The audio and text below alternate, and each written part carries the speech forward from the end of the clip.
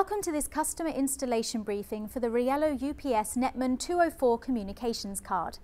The NetMan 204 is an SNMP-enabled network communication card which enables remote monitoring of your Riello UPS.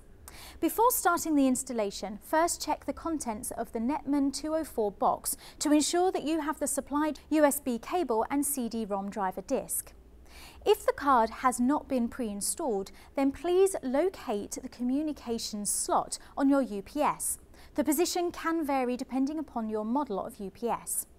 Once you have located the communication slot, remove the blanking plate and insert the NetMan 204 card. Then take the USB cable supplied in the box and plug into the USB port on the NetMan card.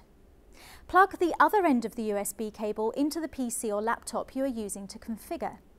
You will need to install the USB driver on the PC or laptop. First, insert the CD supplied with the NetMan card into your PC or laptop. Then navigate to Device Manager on your PC or laptop using either the search facility or control panel. In Device Manager, find the device labelled as NetMan 204 under Other Devices. Then right-click and select Update Driver. Select Browse My Computer for driver software, and when prompted, navigate to the driver folder on the supplied CD-ROM. This will now proceed to install the driver. If a warning message from Windows is shown stating that the publisher of the driver is unverified, please ignore this and select Install this driver software anyway. Now you will need to use a piece of software on your PC called a terminal emulator. On pre-Windows 7 PCs, you will find it from the main screen.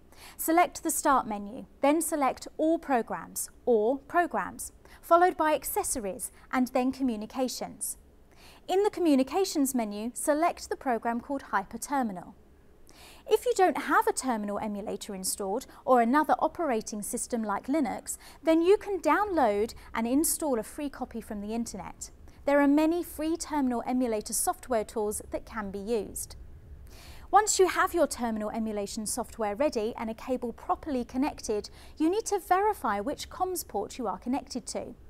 For example, using Windows, you can check this using Device Manager under the Ports, COM and LPT drop-down menu. When you load your terminal emulation software, you will be prompted to enter a name for the connection. Once you have entered a name for the connection, select OK. Note that any name can be used as this connection will not be saved. When prompted, select the relevant COM port from the drop-down menu of the Connections menu. This is the COM port previously identified in Device Manager. When prompted, configure the port settings from the drop-down menus as follows. Bits per second, select 115/200. Data bits, select 8. Parity, select None. Stop bits, select 1. Flow control, select None or Off. Once the NetMan has booted, press Enter on your PC or laptop keyboard. You will then see a message prompting you to enter your login name and password. Please note it can take up to 5 minutes until the card is booted up and ready. When you see the login screen, you need to enter admin as your login and press Enter. You will then be asked for the password, which by default is admin, all in lowercase. Then hit Enter and the main configuration menu will appear. From the configuration screen, use your keyboard cursors to select Setup and then press Enter. You will need to set up the NetMan card to communicate with the UPS. To do this, select UPS Config and then press Enter. Enter the PRTK code on the UPS. This is usually on a label situated on the rear of the unit. There are two types of PRTK code. For the multi-century and all smaller units, it's GPSER 11201RU. And for the Master Plus units, it's SENTR 19601RU. Once the PRTK code is entered, you can assign a name to the UPS if required. The UPS address should be left as 1. For standard communication, it is not necessary to insert the UPS serial number. Once done, press Escape and then press Y to confirm changes and return to the main screen. Now that the card has been set up to communicate with the UPS, you will need to set up the card to interface with your local network. Select the menu item IP config and then enter the IP address details, which should be assigned by your network administrator. Once you've entered your IP address, press Escape and then press Y to accept settings. Press Enter to return to the main menu. A data screen appears, which is for information only and is not the updated configuration data. This can be ignored unless your network administrator needs the MAC address.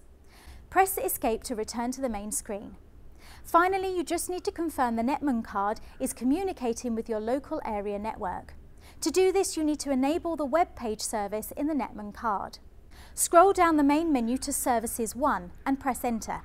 Then scroll down to Activation 1 and press Enter again. Now select Enable HTTP and press Enter to change this setting to On in green. Then press Escape and enter Y to accept changes. Press Escape to get back to the main screen. Scroll down to the Save and Load option and press Enter. Then press Enter again on Save Changes. The NetMan card will now reboot with the new settings. You can now close the terminal emulator and remove the USB cable from the NetMan card. Connect the NetMan card to the local area network by using an RJ45 connection. Finally, open a web browser and in the address bar type the assigned static address for the NetMan card and press Enter. You will be prompted for a username and password. The username is admin in lowercase. The password is admin in lowercase. When you see this screen displaying input and output voltage values, this confirms that all communications are active and present. Now you have established connection and set up your PRTK code, you can refer to the NetMan 204 manual to customize all your settings. Thanks for watching, and if you need any further information, please contact us via email at service@riello-ups.co.uk.